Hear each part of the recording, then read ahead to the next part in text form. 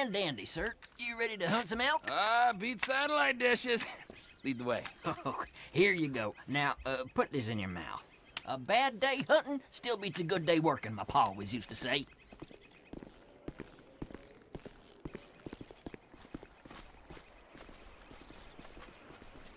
What is this thing in my mouth? And why do I have the feeling I'm not the first person to use it? I'll explain that in a while. Let's start with the basics for now. Elk senses are razor sharp. If they see you or hear you, you'll spook them, and they'll bolt. You gotta move slowly and quietly and keep that aside. But an elk's nose is as big as defense. When you're tracking elk, you always need to watch the wind direction. If you don't stay downwind of them, they'll pick up your scent and be gone before you can say boo. Especially with that distinctive, musk of yours. I'm calling pot and kettle on that, my friend. All right, this is a prime area right here. You feeling ready, Trevor? Raring to go. Okay, let's see if we can bag ourselves some elk. I saw a young bull using a down tree to scratch his antlers on not 10 minutes ago. Follow me. I'll keep us downwind so we don't spook him.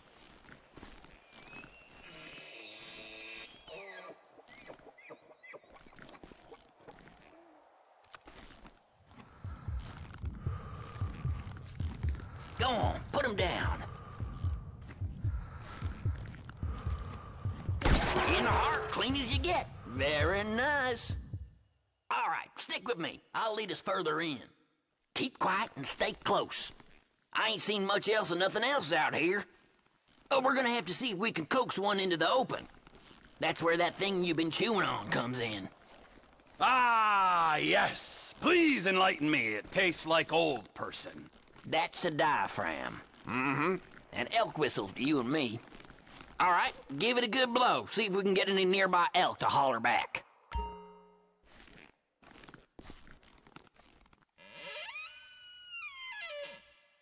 Sounds like someone strangling a clarinet player, and I talk from experience. Shh! Listen. Okay, you hear that? He's over there. You're downwind, so he's yours to lose, Trevor. Go get him.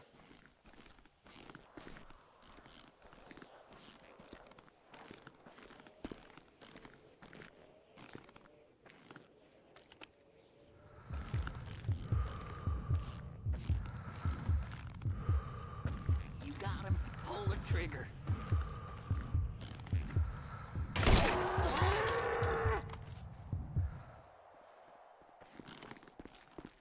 Heart shot, like a true professional. Okay, follow me. We'll move a little further in. Stay quiet. I think we might have a mating pair up ahead. Let's check it out. Now, remember, if it's a pair, we're only here for the male. No does. That's my rule. So if you see one with no antlers, leave it be.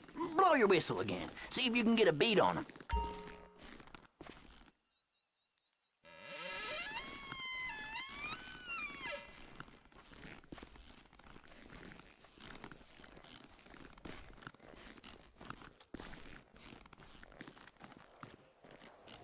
Okay, this is good. Same as before, nice and steady.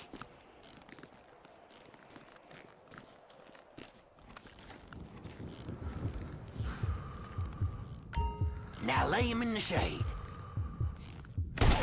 You got this now, Trevor. You're on your own for the next one. Tell you what, I got an idea how we can go in on this together. Text me a pic of your next kill, and we'll talk business. I gotta go. Good luck. You're on your own for the next one. Tell you what, I got an idea how we can go in on this together.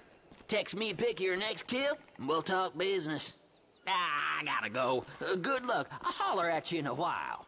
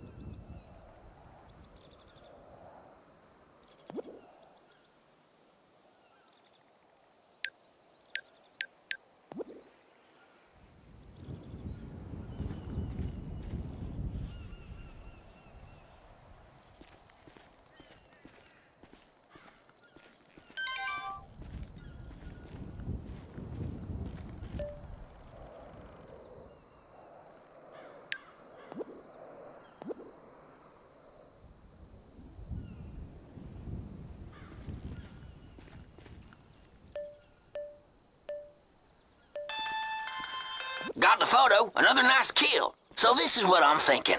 All this demand for wild-raised meat with them city folks right now? If we divide and conquer, I reckon we could make ourselves Texas. Yes. All right, was my grand...